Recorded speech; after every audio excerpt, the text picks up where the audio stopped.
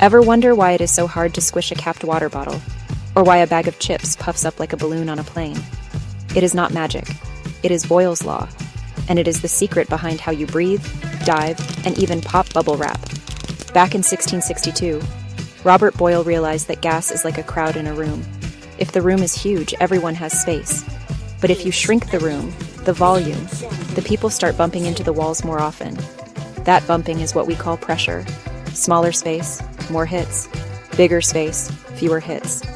The rule is simple. Pressure and volume have an inverse relationship. When volume goes down, pressure goes up.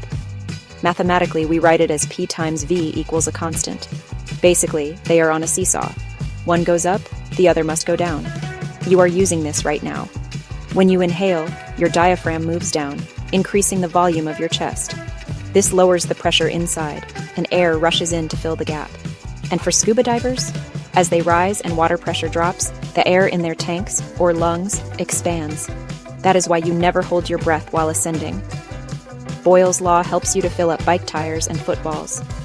When you push the handle of the pump, the volume of air decreases, the pressure increases. This pushes the air into the high-pressure area. Want to see it in action? Trap some air in a syringe with a marshmallow. Squeeze the plunger, increasing pressure, and watch that marshmallow shrivel as the air pockets inside it collapse. Let go, pressure drops, and it puffs back up. Boyle's law is everywhere once you notice it. Thanks for watching. Follow us for more interesting science facts.